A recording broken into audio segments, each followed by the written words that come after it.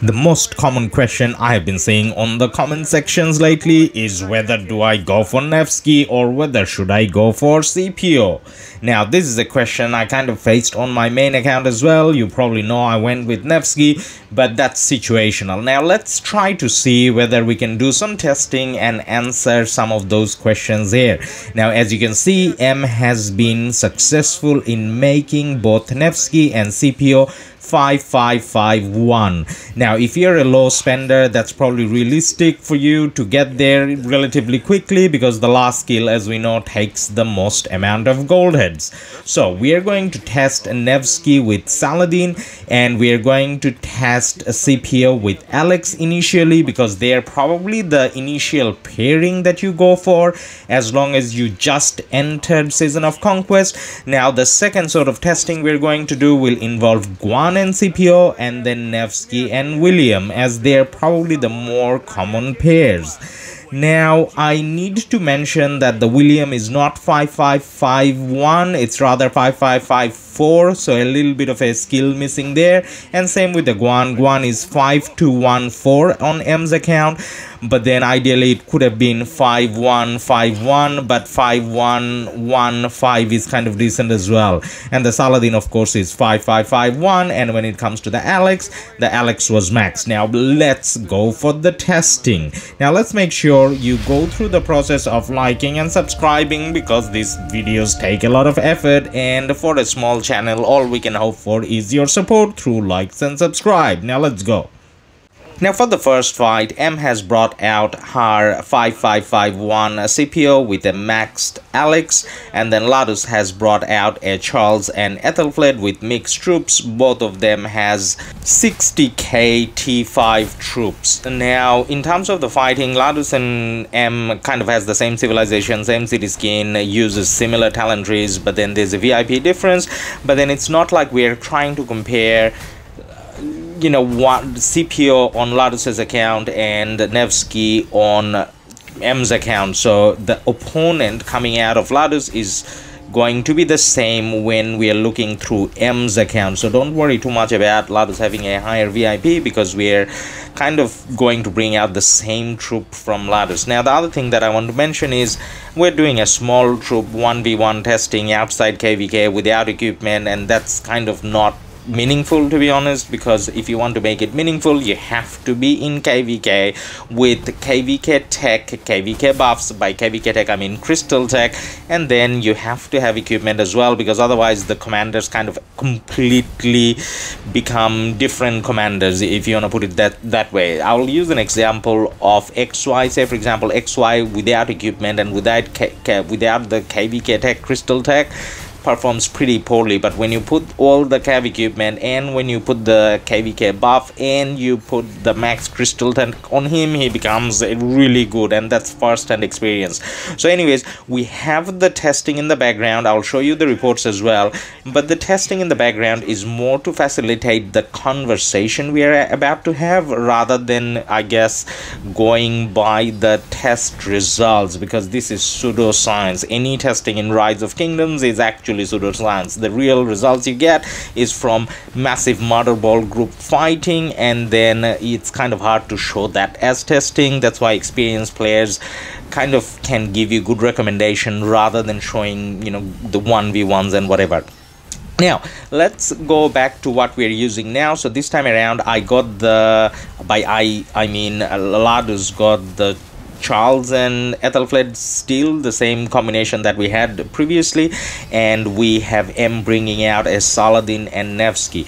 Now again, Nevsky is the reason why we all love Nevsky is because Nevsky make a target take more damage when the target is swarmed. So technically a 1v1 doesn't do him justice, but the same can be said for Scipio as well, because we love Scipio because Scipio does multiple damage, AoE and all that. And then again, 1v1 is not suitable for him either, for a different reason. But either way, as I said, this is more to kind of facilitate the conversation. Now I keep talking about the conversation. What is this conversation that you want to have with us, LADUS? Well, so I think the way I want to put this situation is, rather than whether Scipio is better or Nevsky is better, it kind of comes down to what you have. So think about the LADUS account, where recently I did a video on how I maxed Nevsky, and I'm kind of just starting to work on Scipio, and I'm not even too sure whether I'm going to max Scipio or kind of save the gold heads for Boudica. I could kind of go either way, I haven't decided yet, but then for me it was important to go for the Nevsky, and that's to do with how it's kind of related to who am I benching. So by using Nevsky, I'm benching Saladin, and Saladin is getting old, so we need to bench him. So my 5 March kind of gets a lot better, or 7 March kind of gets a lot better when I am investing in Nevsky in my main account compared to the Scipio, because my infantry marches are already quite solid, and I have to find, I already benched Leo, and I may need to look at benching, I mean, either Pakal or Alex or someone. So infantry wise, Scipio, even if he may be better, adds less value, if that makes sense. So that's how you kind of make the decision. Now more on that, and I just have to mention that we started the second set of fighting already. So this time around, LADUS for the next 2 battles is going to bring out an Ethelfled and YSG with 60,000 troops again, and then on the other hand M brought out the Guan and Scipio, and then in the next round she's going to bring out a Nevsky and William, because they're the next sort of pairs you kind of go for. Now going back to the conversation about how do you pick, so say for example, if you have a situation where you don't have enough infantry commanders to, you know, field the 2 or 3 marches that you want to field on infantry, and that again is based on what type of equipment you have. So say for example, I can take out 2 infantry marches based on the fact that I have 2 decent sets of infantry equipment. Now the third one, even if I have the commanders, getting the equipment is going to be challenging. So that's how I'm kind of limited. So you may have a situation where you have equipment for 2 infantry marches and you plan to take 2 infantry, but then you have, say for example, 3 decent commanders, and for the 4th one you're probably using Charles, and Charles is not bad but not necessarily ideal. And then compared to Charles, taking a Scipio out is going to do you a lot more benefit, and that's why you would then go for the Scipio over the Nevsky. Whereas if you have a situation where you only have Saladin and no other commanders, then Nevsky kind of becomes important for you. And even if letting kind of go of the Saladin, let's say that you plan to take 1 Cav march and you want to make that Nevsky and William, which is kind of ideal, then you need to kind of go for the Nevsky rather than the Scipio. So it's situational based on what equipment you have and what march that you can take out. Now that being said, let's kind of have a look at the report. So the first set of battles, Scipio Alex and Saladin and Nevsky, if you had to pick from the 2 based on the troops remaining, that's how I kind of go by. It clearly is in favor, well, not clearly, but it is in favor of the Scipio and Alex, because I have more troops remaining, and that's how I kind of consider which march was doing slightly better compared to the other. Now look at the second report. Now remember, for the second set of battles we took a Guan and Scipio, and we took a Nevsky and William. Now the William had more gold heads in it, so we obviously expect the William to do a little bit better.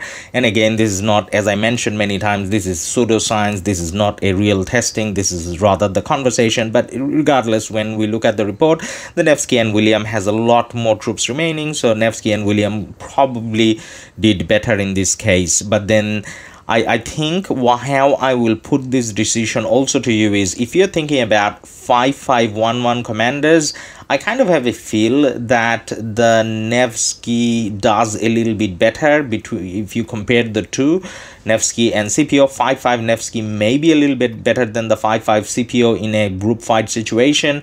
And then if you're talking about the 5-5-5, then maybe the Scipio starts becoming better. And if you're talking about maxed between the 2, I think I prefer the Scipio in that case as well, because Scipio's expertise is a lot more powerful.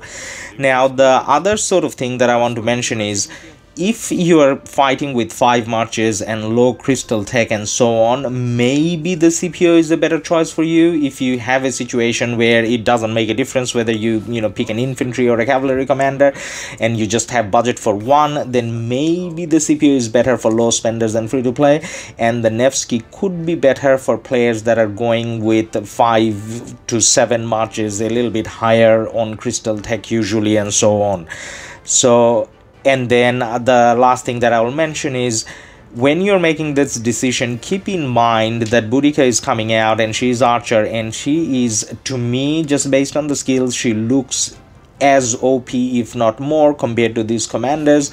So you may even have to pick one of the 3 to invest initially in, rather than just thinking it's the battle between the 2. So you kind of have to start making those plans now. So lastly, just confirming, if you're thinking about maxing either one of the 2, all things being equal, my preference is towards the Scipio for lower spenders and free to play. However, if you're thinking about 5-5 or 5-5-5 and not maxing, then it kind of depends on which commander will improve your 5 march or 7 march a lot more. So if you have a lot of cav commanders, then go with the Scipio. If you already have a lot of infantry commanders, then maybe go with the Nevsky.